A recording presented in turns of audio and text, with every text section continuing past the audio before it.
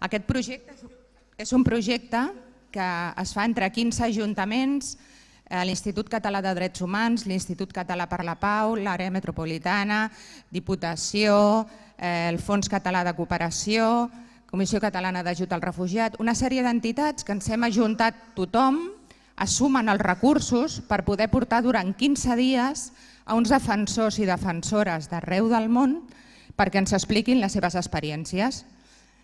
I heu tingut la sort que podreu gaudir de la presència de dues defensores avui, que segur que és molt interessant.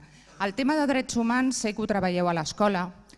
Molts de vosaltres pensareu que és només una declaració, però jo us volia explicar i que penseu una miqueta que els drets humans és aquella línia que ningú hauria de travessar. Cap partit polític, cap ideologia, cap religió, cap ciutadà o ciutadana hauríem de travessar la línia dels drets humans, que són els drets que tenim tots i cada un de nosaltres pel fet d'haver nascut. Això sembla un paper, i és cert que és un paper, però és una cosa per la que cal treballar dia a dia. Els drets que teniu avui en dia, o que tenim tots plegats, no han caigut del cel, és perquè darrere hi ha hagut molta gent que ha estat treballant. Fins fa pocs anys, a Espanya hi havia la pena de mort. A molts països encara hi és. No hi havia el dret a l'educació gratuïta fins als 16 anys com ara. Hi ha molts països que encara no tenen el dret a l'educació. No es podia dir el que es pensava, no hi havia llibertat d'expressió. Per tant, ara podeu criticar segons quines coses i normalment, i dic normalment entre cometes, no passa res, però anys enrere et podien detenir indiscriminadament i això també passa a molts països del món. Llavors, el que us volia comentar és que hem de treballar tothom perquè això no es perdi. Estem a Europa i al món en un moment de regressió dels drets humans. En lloc de tenir-ne més cada dia, en tenim menys. I això ho patirem tots nosaltres, però sobretot vosaltres que sou molt més joves.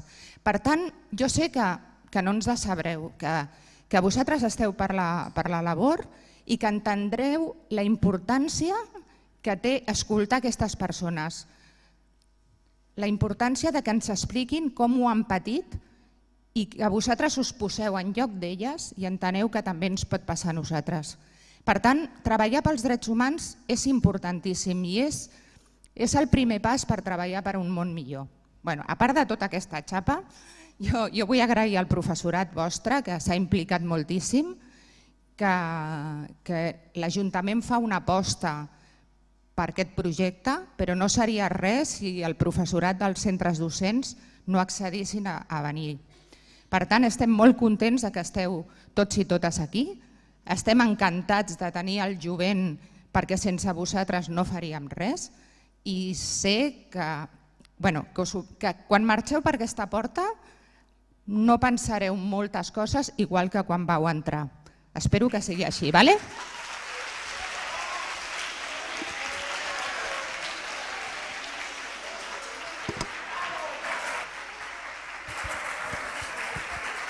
Hola, perfecte.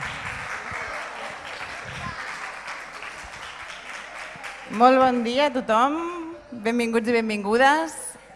Des d'aquí no us veig gaire bé perquè els focus em donen a la cara, però hem compartit amb tots i totes un espai previ al fòrum, sí? Us en recordeu del taller que vam fer? Vale, perfecte.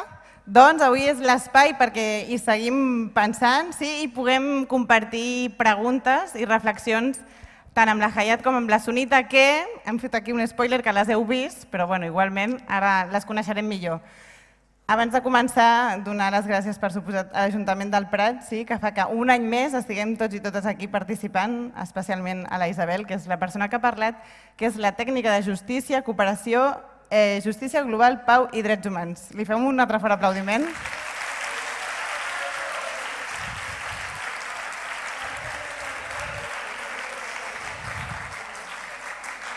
I per suposat, gràcies a vosaltres que participeu, que si no m'equivoco, aquí tenim els quarts de l'Institut Estany Ricarda, sí?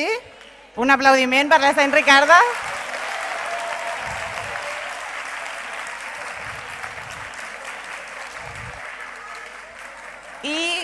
per allà al fons, molt a dalt, tenim els primers de batxillerats de l'Institut Valdirella.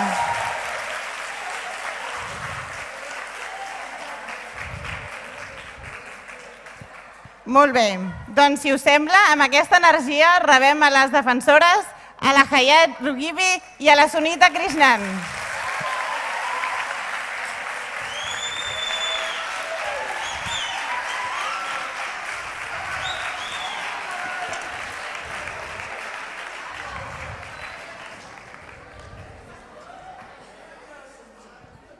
Vale, com veieu, hi ha una tercera persona, sí, que és la Maria, que serà la traductora que ens acompanyarà, perquè tots i totes ens puguem entendre, així que un fort aplaudiment.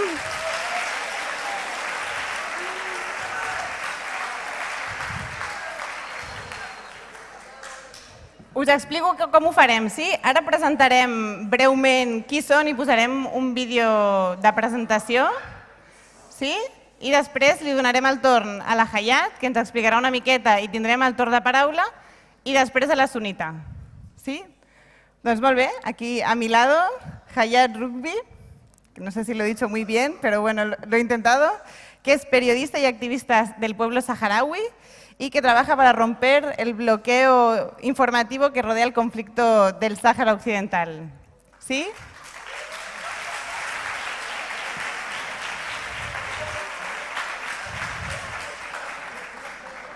Y en la otra punta tenemos a Sunita Krishnan, que es trabajadora social de la India y es una voz de referencia de la lucha contra la prostitución forzosa y el tráfico de seres humanos con fines de explotación sexual. Bueno, antes de empezar, de nuevo agradeceros que estéis aquí. No sé, se respira en el ambiente la emoción que nos hace teneros aquí, así que espero que podamos disfrutar de esta mañana. Vamos a empezar con Hayat, ¿sí?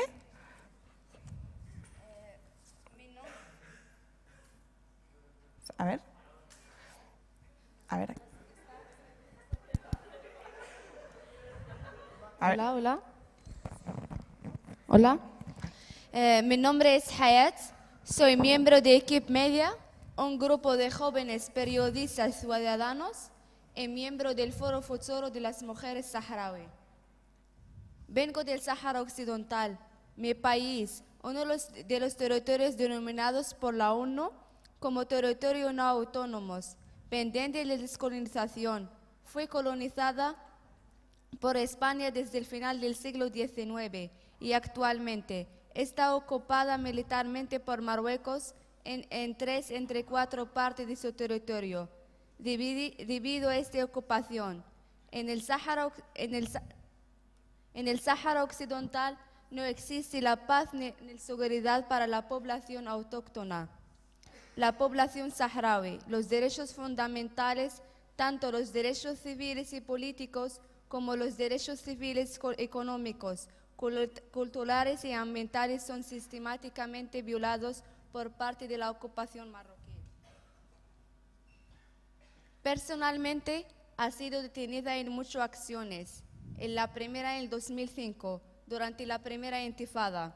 Pasé 6 meses del cárcel y luego me dejaron libertad provisional.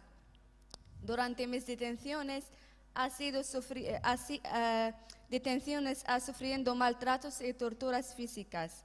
La única razón para estos tratos vejatorios ocurren es mediación de la lucha pacífica a favor de derechos que nos corresponden como pueblo, como persona, empezando por el derecho de autodeterminación. Como yo, centenares de los saharauis, hombres, mujeres, jóvenes, mayores, se manifiestan cada día en las calles de las ciudades ocupadas del Sàhara Occidental, arriesgándose a sufrir todo el tipo de vejaciones, detenciones arbitrarias, desapariciones, fuerzas, torturas, golpes, vejaciones, juicios sumarios y presión. Todo eso es posible gracias a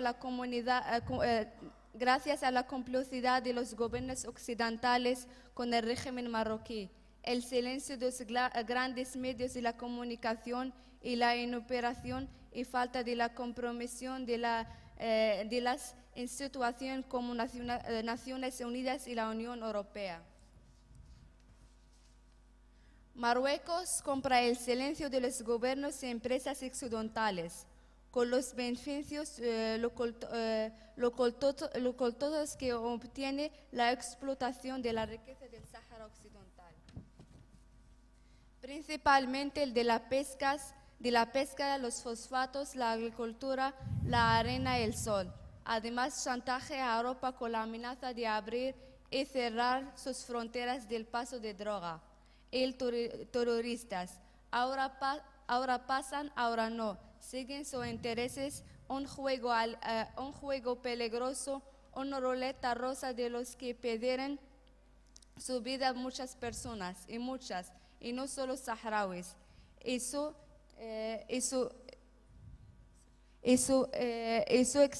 extracción es escuchada. A eso las dan un poder inimaginable, un poder que los primeros a cultura con impunidad, donde nadie les controla, con los territorios ocupados del Sàhara Occidental, donde ninguna institución puede proteger nuestros derechos humanos.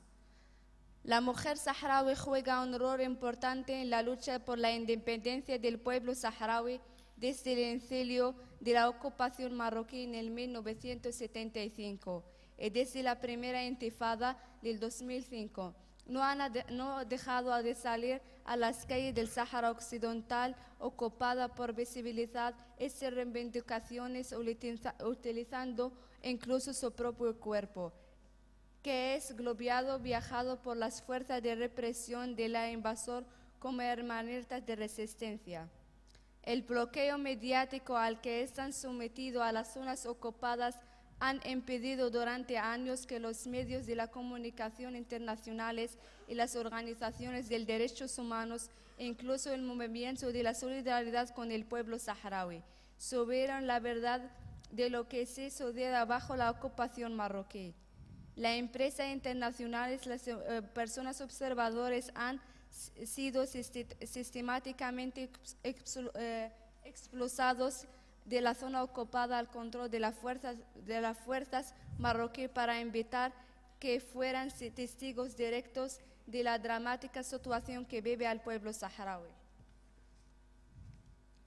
A pesar de eso, la mujer saharaui ha desafiado a las fuerzas de represión y la complicidad de los colonos marroquíes, que subieran con criar a las poblaciones autóctonas después de la estrategia de alteración democrática del régimen de la ocupación. La mujer saharaui está rompiendo el bloqueo mediático con sus manifestaciones en las calles, donde las cámaras clandestinas las graben mientras son desnudadas de sus melfas, arrastradas por suelo, globeadas en sus pechos y vientres, acorraladas por grupos de hombres que intentan humillarlas sin exceso, trasladadas a centro de detención. Están consiguiendo que su lucha recorre a las redes sociales. Son organizaciones y líderes de la resistencia saharaui y llevan por el mundo a todo el tipo foros sus mensajes de la paz y la libertad para su pueblo. Equipedia es una organización saharaui creada en el 2009 con el objetivo de romper el bloqueo informativo sobre la ocupación marroquí del Sàhara Occidental. Trabajamos de forma clandestina documentales de las violaciones de derechos humanos.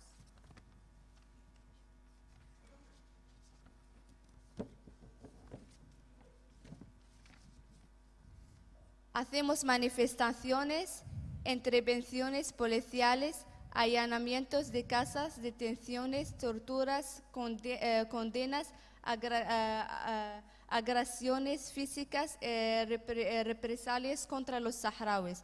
Informamos e instamos a las organizaciones de derechos humanos a presionar a Marruecos que respeta los derechos fundamentales del pueblo saharaui.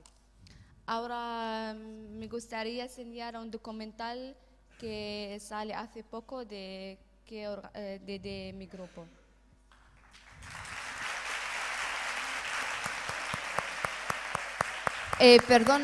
Perdona porque mi castellano está fatal, pero me intento. Bueno. Sunita, your turn.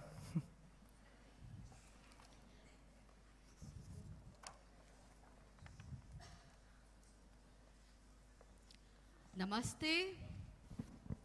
Namaste. Namaste. I don't know whether you know the meaning of the word namaste. I just said namaste to them. Her mic is not working. No mucho.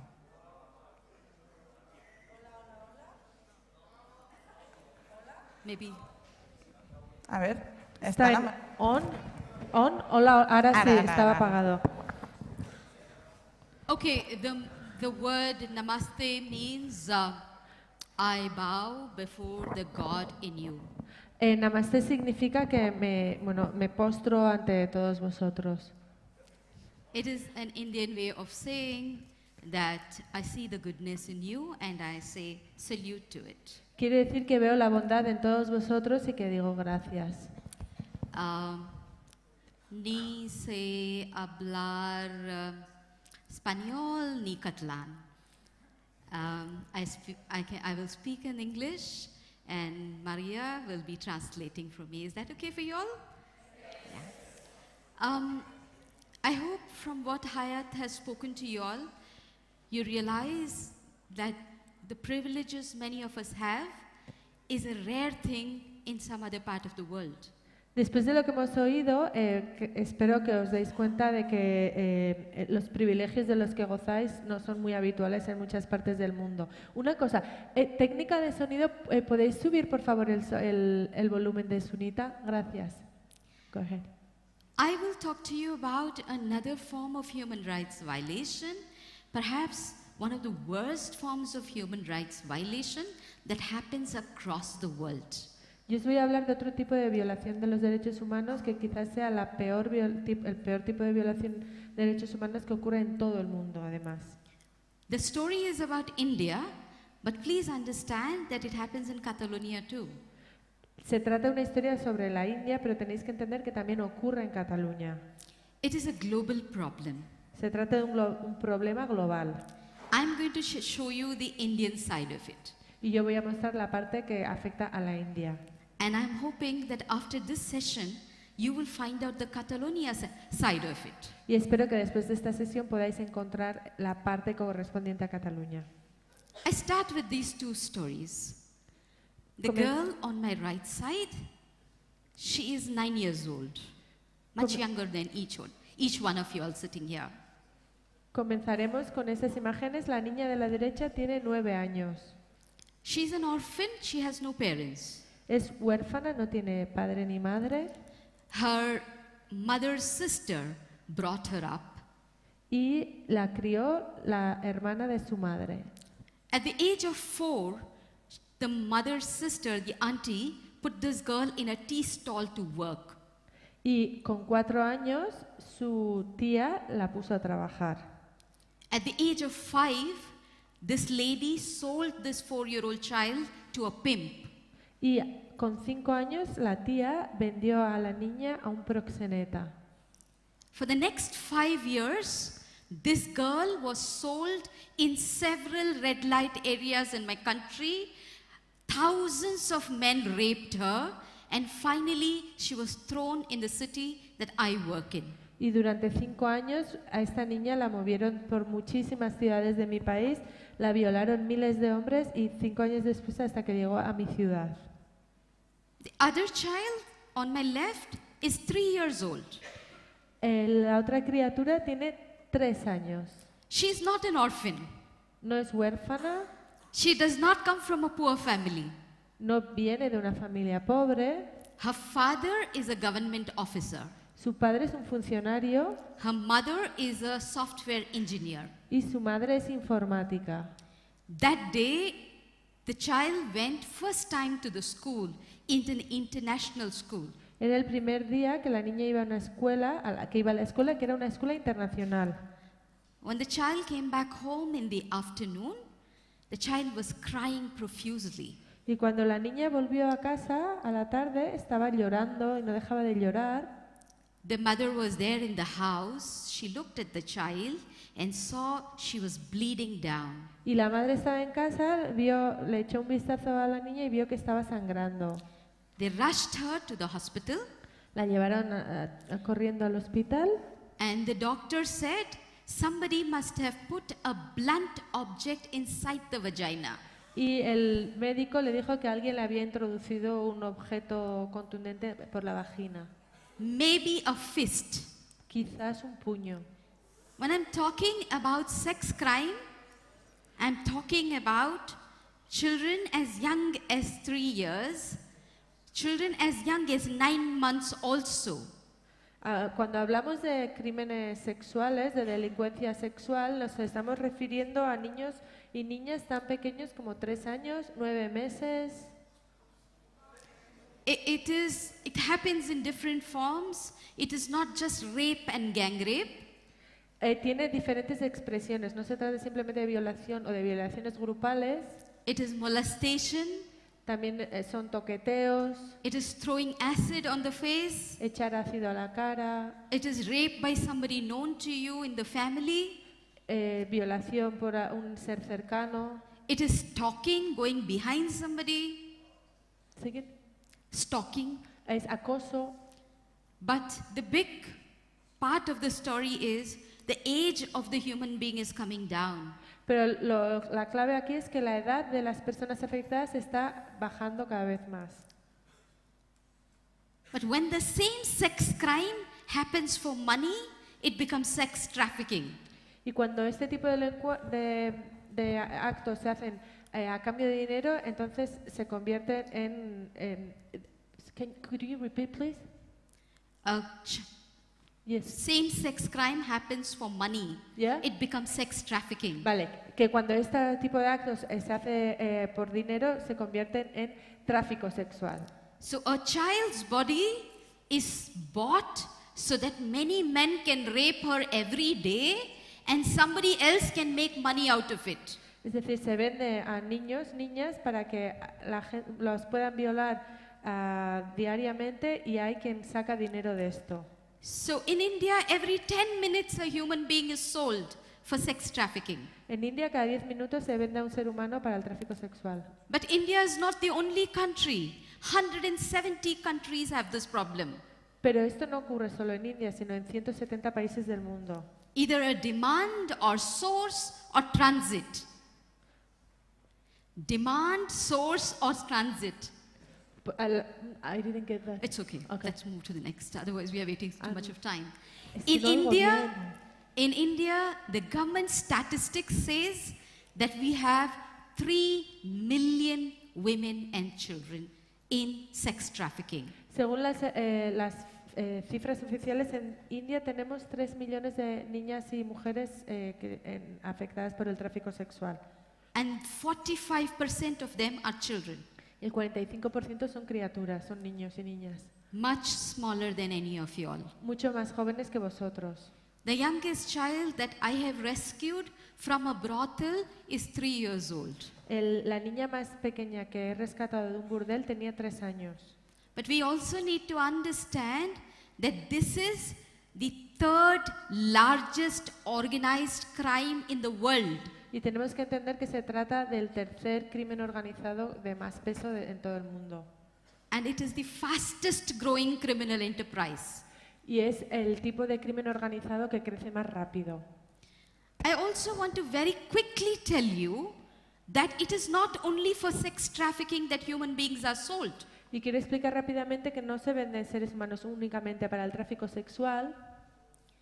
People are sold for labor, they're sold for adoption, they're sold for beggary. También como mano de obra, para la adopción, para pedir limosna. They're sold for circus. Para diferentes cosas. They're sold to take away the organs. para utilizar sus órganos. But I think selling somebody for sex is the worst form. Pero me parece que lo peor de todo es vender a alguien para utilizarlo para el sexo. I don't know. After this session, you're such an energetic group.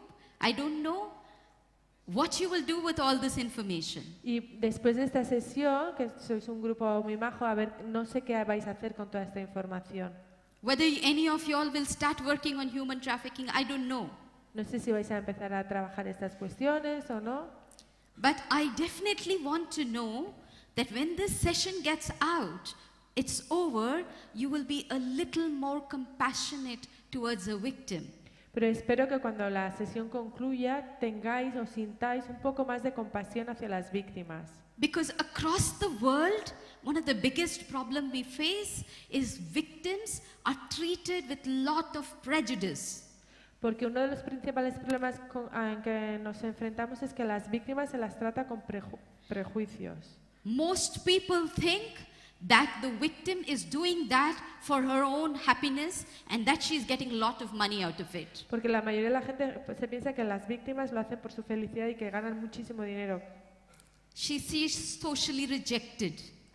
Pero reciben el rechazo social. She is victimized for being a victim. Y son victimizadas por el hecho de ser víctimas.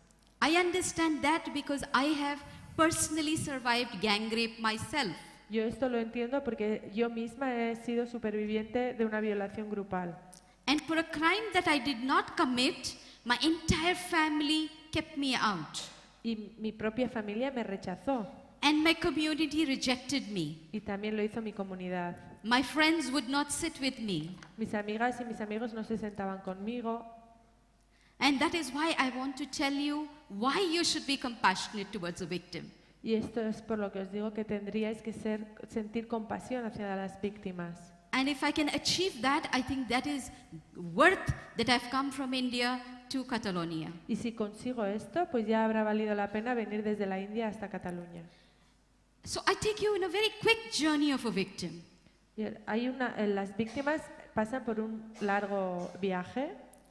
Any journey of a victim, whether it is in India or any other part of the world, Morocco, Romania, Nigeria, starts from an optionlessness situation, maybe poverty. Y todas las víctimas, sean del Marruecos, de Rumanía, de Nigeria, empiezan desde una situación de vulnerabilidad. Maybe a humanitarian crisis, maybe civil war.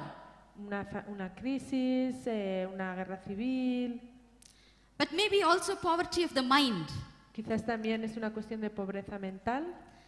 In that situation, somebody becomes very weak emotionally, they become very vulnerable. Y en esas situaciones la gente es muy vulnerable emocionalmente. So it is easy to cheat them, it is easy to deceive them, it is easy to lure them. Y es muy fácil engañarlas. But another kind of sex trafficking is cyber trafficking. Otro tipo de tráfico sexual tiene que ver con el cibersexo. Which happens through your mobile phone, through your Facebook, through your Instagram. Que tiene lugar a través de vuestro móvil, vuestro Facebook, vuestro Instagram. Where any of you sitting here could be also a potential victim. Y todas y todos los que estáis aquí sentados sois víctimas potenciales. If you're not careful. Si no tenéis cuidado. Because in the virtual space, your emotional vulnerability is what is predated upon. Porque ataca vuestras emociones. In that situation, a girl is offered a job, she's offered love, she's offered domestic work, she's offered to become a film heroine or a model, she jumps and goes for it. En estas situaciones, pues a una chica le pueden ofrecer un trabajo, amor, convertirse en modelo, actriz, etcétera, entonces saltan y se lo tragan, ¿no? She does not realize what she is going for. She does not realize what she is going for. Y no se dan cuenta de lo que están haciendo. Only when she reaches the destination, like she must be from Romania, she comes to Catalonia, only here she realizes she has to sleep with 40 men a day. Y solo cuando llega, por ejemplo, de Rumanía a Cataluña, son conscientes de que tienen que acostarse con 15 hombres cada noche. I have rescued 22,500 girls out of prostitution. Yo he rescatado 20.500 chicas de la prostitución, But I haven't met one girl who said, okay, this is not the job I was shown. I'm asked to sleep with 40 men, I will do it. y no he conocido a ninguna que dijera, bueno, no era el trabajo que me esperaba, pero acostarme con tantos hombres, pero bueno, está bien. Most of the girls will resist. Most of the girls will resist. La mayoría de las chicas estaban muy incómodas en esta situación. The more you resist, more torture is inflicted to break you. Y en este caso, si no te sometes, pues utilizan la tortura para romperte. Not everybody goes through the torture. Y no le aplican tortura a todo el mundo. Many of them, they are only told about stories of torture. A muchas simplemente les cuentan historias de tortura. Like this girl, Como esta chica, she said, no, I will not do it, so they threw acid on her face. que dijo, no lo voy a hacer, y entonces le echaron ácido a la cara. Could you dim the light on the stage, please, so that they can see the images clearly? ¿Se puede bajar un poco la luz para que se pueda ver bien las imágenes? This girl was murdered in a brothel. A esta chica la mataron. And everybody is not murdered, everybody is not thrown acid with, but stories of such girls is told to other girls to intimidate them and threaten them. Pero no le echan ácido a todas las chicas ni matan a todas las chicas, pero se cuentan estas historias a todas para intimidarlas. One girl that I rescued told me that they took a blade and cut it on the side till she said, I will do what I want you to do. Una chica a la que rescatamos me contaba cómo con una cuchilla de afeitar le hacían cortes aquí cada día hasta que dijo que sí, que haría lo que le pidieran. I can tell you thousands of stories how torture is inflicted. Y podría contar centenares de historias de este tipo. The same stories are told to the girls to put her into slavery. Y son estas historias las que las convencen. And so she agrees without choice to be there. Y entonces al final acceden porque no tienen otra opción. In a world of exploitation. In a world of exploitation. Y entran en un mundo de explotación. And the exploitation is because there is one human being and there are many human beings living on that body. Y esta explotación tiene lugar porque hay una mujer de cuyo cuerpo hay muchas personas que ganan dinero. So many men have to use this body so that others get money out of it. Y son muchos los hombres que utilizan este cuerpo para que otros tantos se enriquezcan. And the men who come to buy this body are not coming to this person to have an accountable relationship. Y quizás lo hacen para evitar tener una relación basada en la responsabilidad. They think, I have paid 100 euros for this body, I can do what I want with this body. Piensan, pago tantos euros por este cuerpo y puedo hacer lo que quiera con él. So there are men who take cigarette and put all over your body. Hay hombres que apagan cigarrillos en el cuerpo de las mujeres. Or take a belt and beat you up. O les dan palizas con el cinturón. But the girl cannot do anything because they have paid the money. Pero la chica no puede hacer nada porque han pagado por ello. She goes through this every day. Y es algo que ocurre que pasa We are sitting in this día. We are sitting in this beautiful hall, beautiful auditorium talking. But please understand, across the globe, 93% of the girls live in this slavery.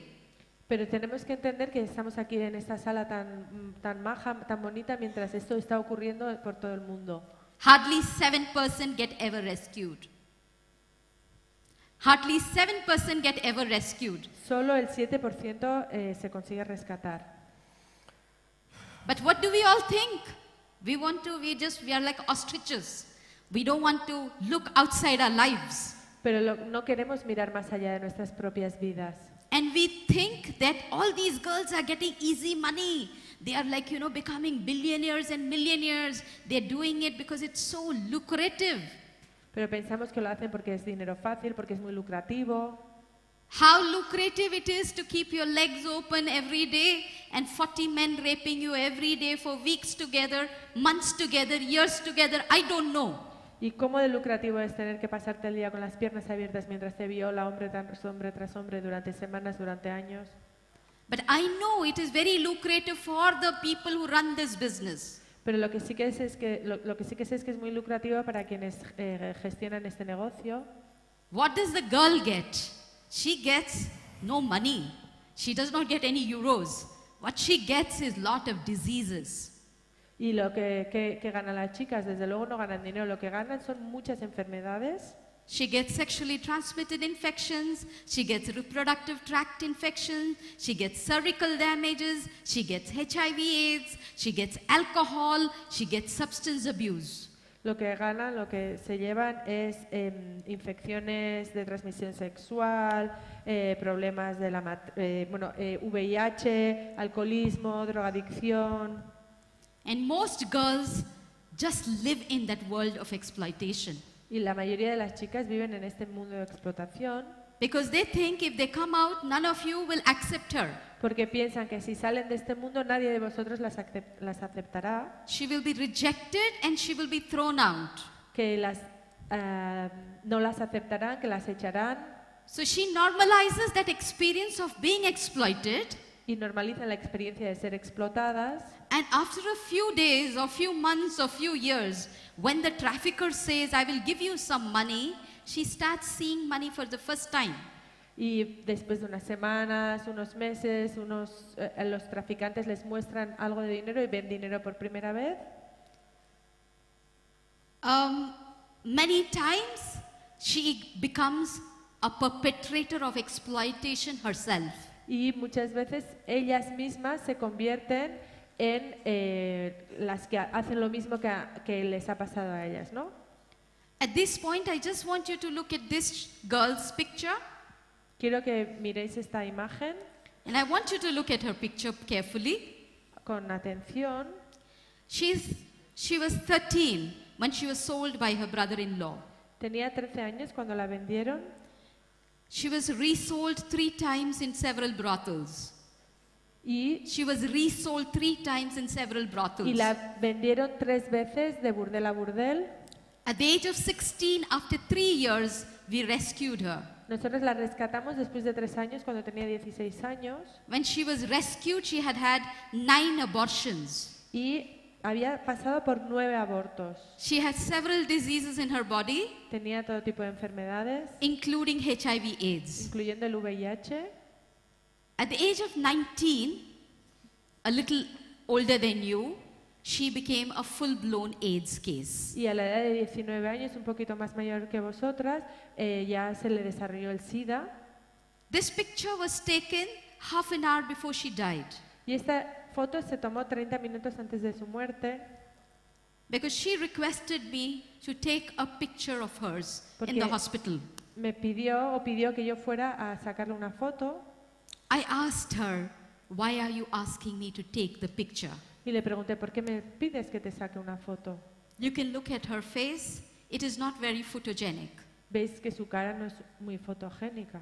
And then she told me, Madam, you speak everywhere in the world. You talk to young people, old people. You give a lot of speeches. Me dijo, es que tú das charlas por todo el mundo, hablas con gente joven, con gente más mayor. Please show my picture wherever you go. Y por favor, muestra mi foto allá donde vayas. Please show the world the damages of prostitution. Y muestra al mundo las consecuencias de la prostitución. So that no girl has a fate like the one I have. Para que ninguna chica pase por lo que yo he pasado. She's my hero. 19 años. I don't know how many of us, with all the privileges that we have, when we are dying and going inside the grave, will have the generosity to say, my life should be a message for others. No sé cuántas de nosotras y nosotros, con todos los privilegios que tenemos, cuando muramos, cuando nos entierren, tendremos tanta generosidad de compartir como lo hizo ella. But she, who has been rejected by the world, betrayed by the world, has seen only the bad and the worst thing, still has the generosity to believe that her life should be a message to all of you all. Pero ella, a pesar de todo el rechazo, de todas las cosas malas que ha vivido, tuvo la generosidad de compartir su mensaje. It's tribute to her life. I show this picture everywhere. It's a tribute to her life that I show this picture everywhere. Es en reconocimiento a su vida que muestro su imagen allá donde voy. It's in this context that I work. Y este es el contexto en el que yo trabajo. I try to prevent the problem. Hablo sobre este problema. We actually go and rescue girls out of brothels with the police. Rescato a las chicas en los burdeles con la policía. We provide rehabilitation for the victims. Les damos apoyo a las víctimas. We prepare them to live with all of us in the society. Y las preparamos para que puedan vivir con todos nosotros y nosotras en la sociedad. We fight for their rights with the government. Y luchamos por sus derechos. So very quickly you can just see all these pictures. I'm just going to quickly go because I have to be a little mindful of the time. You see all these are my girls. Os voy a mostrar unas imágenes, estas son las chicas. Doing several things, carpentry, welding. Hacemos de todo, carpintería, soldadura. Back to the society. Para que se vuelvan a la sociedad. I want to conclude by asking you 2 questions. Y me gustaría concluir haciendo 2 preguntas. Do you understand that you're part of the problem? ¿Entendéis que sois parte del problema? When you are silent about something, when you're quiet about something, you automatically endorse that problem. Cuando os mantenéis en silencio, cuando calláis ante un problema, lo que hacéis es apoyarlo. When you generate the demand for it, you become the user for it. You also promote the problem. Cuando generáis una demanda, cuando sois usuarios, también promovéis el problema. So if you understand that you're part of the problem, please take a decision to be part of the solution. Así que si entendéis que sois parte del problema, por favor, adoptar la decisión de también formar parte de la solución. I will ask 2 things from you.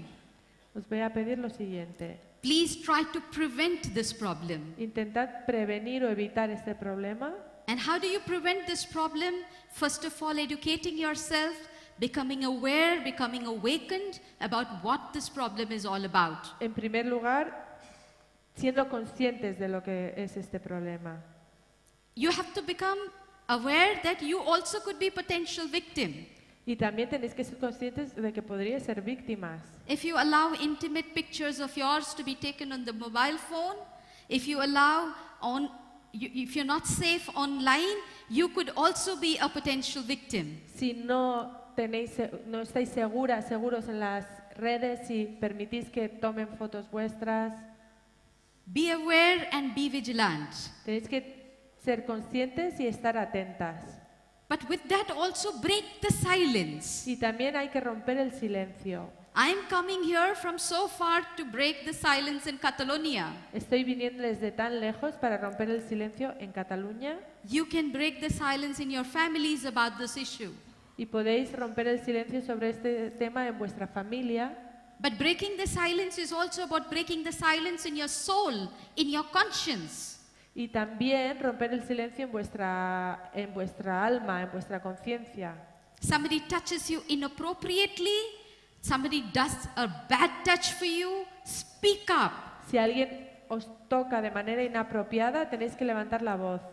Out of shame, out of guilt, out of honor, when you don't speak, understand you're encouraging a perpetrator. Porque tenéis que entender que si no habláis por vergüenza, por culpabilidad, por cuestión del honor, tenéis que entender que estáis fomentando esto. Break your passivity. Try find ways to do something about the problem. Hay que romper con la pasividad y encontrar maneras de hacer algo.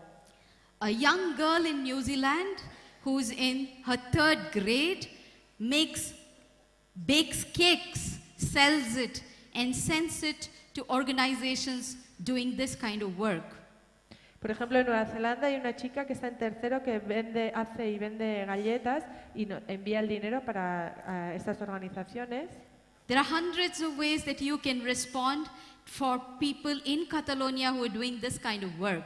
Y hay muchísimas cosas que la gente puede hacer aquí en Cataluña. But most importantly, please break your tolerance. Y lo más importante es romper con la tolerancia. Don't listen to the story and just take it as a story. No escuchéis las historias sin más. Please understand, if half the humanity is not safe, none of y'all are safe. Tenemos que entender que si la mitad de la humanidad no está segura, entonces no existe la seguridad. Become zero tolerant. Hay que ser cero tolerantes. And I have two requests to all the young men in this audience, the fantastic young men sitting inside this audience. Tengo dos solicitudes, dos demandas para los hombres tan fantásticos que tenemos aquí en el público. To you I request, Os to pido- you I demand, Os pido, os exijo lo siguiente. don't become part of the problem. No os convirtáis en parte del problema. When you buy sex, you become part of the problem. Cuando compráis sexo, pasáis a formar parte del problema. Because then you generate the demand for a girl to be sold somewhere in Romania or in Nigeria or in China. Porque esto genera una demanda que hace que una chica sea comprada en Rumanía, en Nigeria, en China. Similarly, when you consume pornography, porn, Lo mismo pasa cuando se consume pornografía, you're increasing the demand for sex trade. que se está incrementando la demanda de sexo. Even if you can't do anything about this problem, it's fine, but don't contribute to the problem.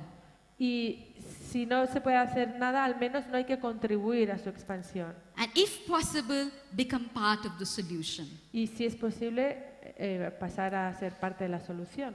I believe together we can end this. Y creo que entre todos y todas podremos conseguirlo.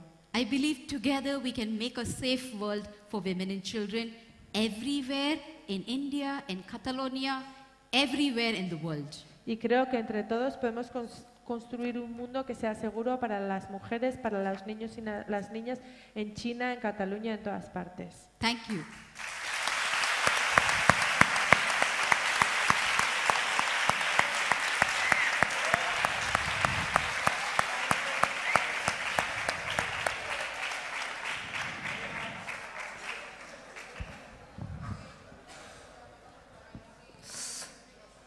Uau! M'ho pots baixar una mica, porfa? Estoy muy removida también, ¿no? con toda la exposición. Algunas cosas que nos ha dicho ya las habíamos hablado en los talleres, pero aún así nada que ver, ¿no? Con que ella venga aquí y nos lo cuente en primera persona. O sea, yo creo que la petición que hacías al principio de qué hacemos con toda esta información cuando salgamos de aquí. O sea, yo creo que indiferentes no nos vamos. ¿O qué pensáis? No, ¿verdad? Y además... Now you have no excuse. Ahora, You can't say I don't know. exacto, Ahora no tenéis excusa y no podéis decir que no conocéis el problema. totalmente. No sé si os acordáis de una dinámica que hicimos al principio del taller, en el que la mayoría de la clase, ¿no?, estaba alrededor y eran esas personas que miraban. Pues mucho tiene que ver con lo que ha explicado Sunita, ¿no? O sea, nosotros que estamos alrededor y miramos y que ahora ya estamos viendo el problema, ¿qué hacemos, no? Y la verdad es que nos ha dado muchas claves.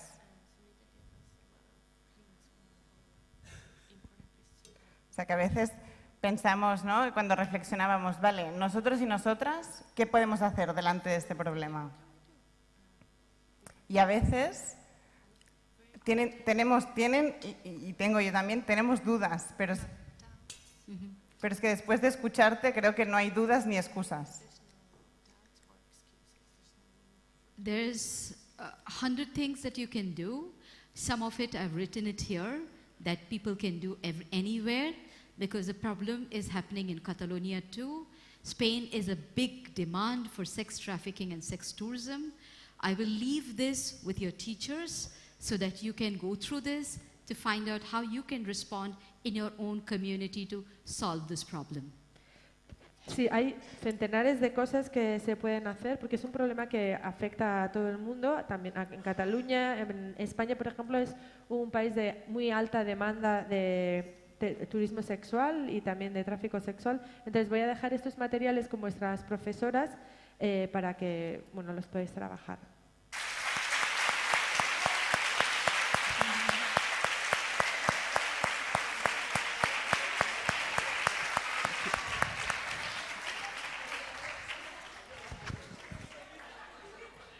Bien, pues ahora sí, damos por finalizado el foro. Antes, espero daros las gracias. Ha sido un privilegio y un placer teneros aquí con nosotras. ¿Sí? Creo que todos o todas, o al menos la mayoría, nos vamos muy removidas y muy interpeladas por lo que nos acabáis de contar. Y que espero que entre todos y todas consigamos pasar de ser parte del problema para ser parte de la solución.